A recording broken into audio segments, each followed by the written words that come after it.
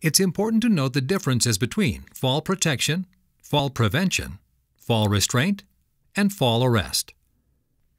Fall protection refers to the overall industry and process of protecting workers at height from falls.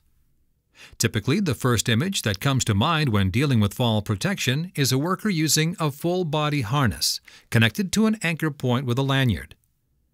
This type of system is a fall arrest, or more specifically, a personal fall arrest system. However, this is not the only form of fall protection. In fact, it is one of several choices in most comprehensive fall protection programs.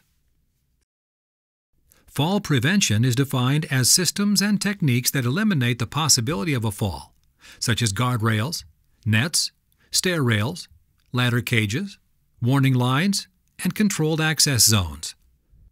When installed and used correctly, these systems are usually quite simple and self-explanatory, requiring minimal training, yet still providing a high level of safety. These types of systems are called passive fall protection systems. Fall restraint systems are designed and rigged to eliminate the possibility of workers reaching a fall hazard.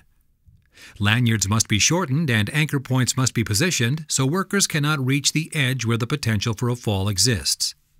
Fall restraint systems are often referred to as travel restrict systems. The benefits are obvious. If the possibility of a fall has been eliminated, the potential for serious injury has also been effectively eliminated. And the need for rescue has also been eliminated. It is important to remember to take all related hazards into account when using a fall restraint system. Often a fall restraint system is set up to protect a worker from one hazard, and then it is later discovered that the worker could also travel to another point, not in his immediate work area, where the potential for a fall exists. In these instances, the system should also be designed with fall arrest considerations in mind. While fall prevention protects the worker by eliminating the possibility of a fall, it is recognized that engineering cannot always eliminate the risk of a fall. In such instances, fall arrest systems are normally implemented.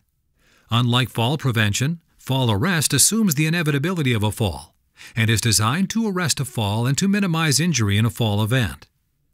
Even with this assumption, it must be stressed that fall arrest systems are not a replacement for care and attention in the workplace.